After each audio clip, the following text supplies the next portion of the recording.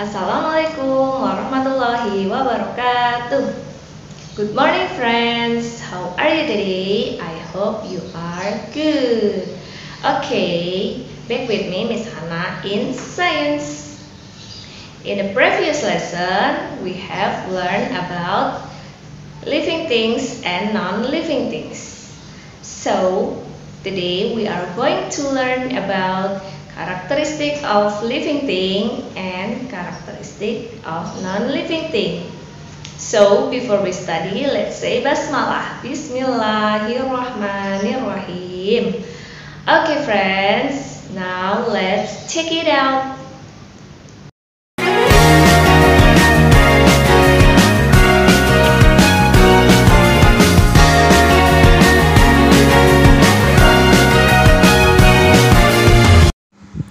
Characteristic of living things. Look at the picture. Frog jump. Fish swim.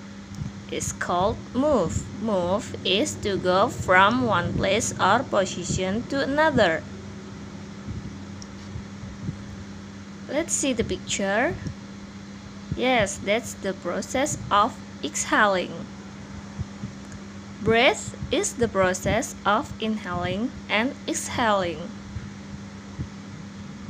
Let's see the picture. When the dog kisses you, you will run.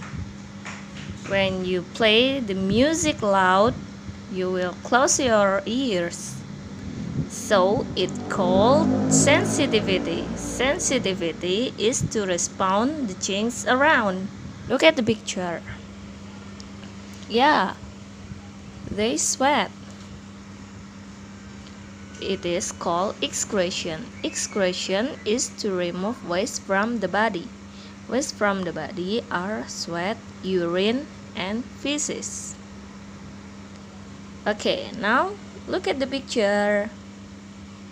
Yeah, the animal and their babies.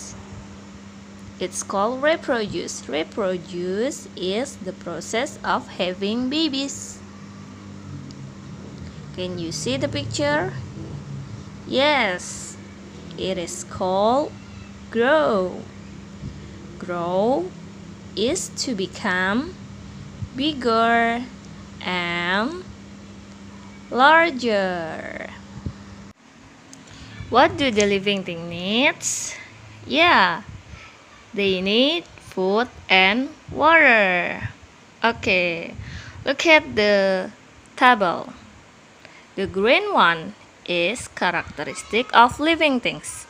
The blue one is characteristic of non-living things. Living things move, non-living things don't move. Living things breathe, non-living things don't breathe. Living things have sense, non-living things don't have sense.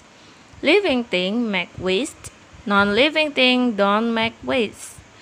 Living things reproduce, non-living things don't reproduce. Living things grow, non-living things don't grow. Living things need food and water, non-living things don't need food and water. Okay, now do the exercise in science book, page 17.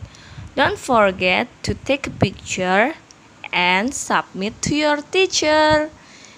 Thank you. See you next time. Wassalamualaikum warahmatullahi wabarakatuh.